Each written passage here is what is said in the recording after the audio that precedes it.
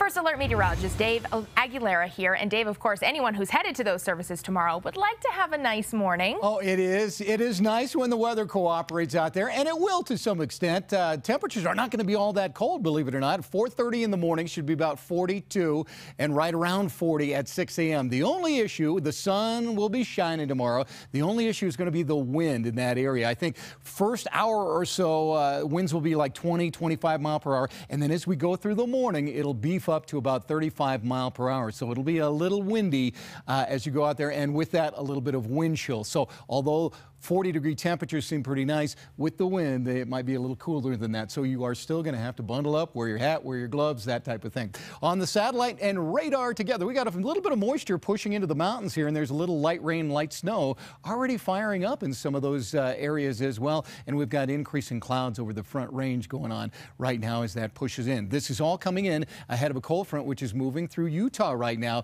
And this will slide through early in the morning. It will give us some mountain snow, but it's coming from the west again, so it's just a wind producer for Denver in the Front Range. So tonight, this is midnight now, a little snow in the mountains along with some wind here. For us, our wind is kind of out of the south here, but watch as that front comes through in the morning. There it is right there. Our winds will shift to the west. That's at 5 o'clock in the morning, still snowing in the mountains. We're mostly sunny across the Front Range in the northeastern plains. And then as we get into the afternoon, the winds start to beef up a little bit. They're out of the west.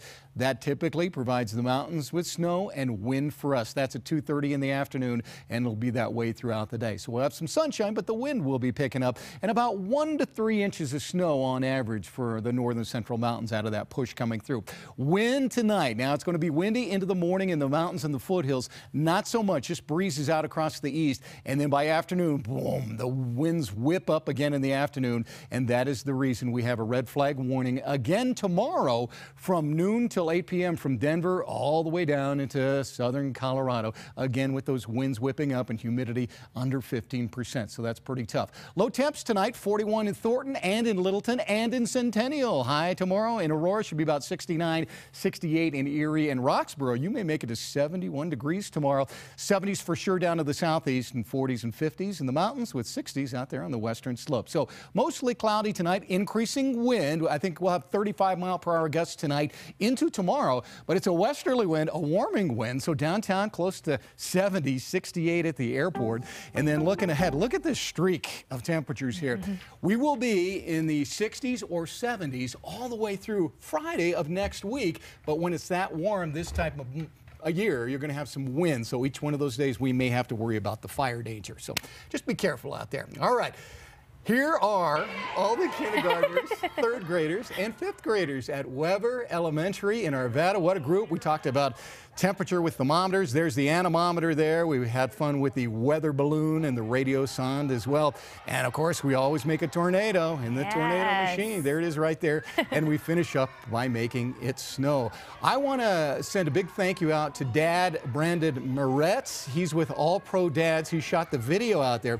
And they have such a good program out there. It's called All Pro Dads, but all the dads or the grandpas or the uncles, any male figure in the child's life, they get together every month and do something for the kids. I love that. And they had another pro dad right there with them to show them all the fun. Oh, gee, thanks. The only problem is usually their thing involves donuts, but there were no donuts to be had this time around.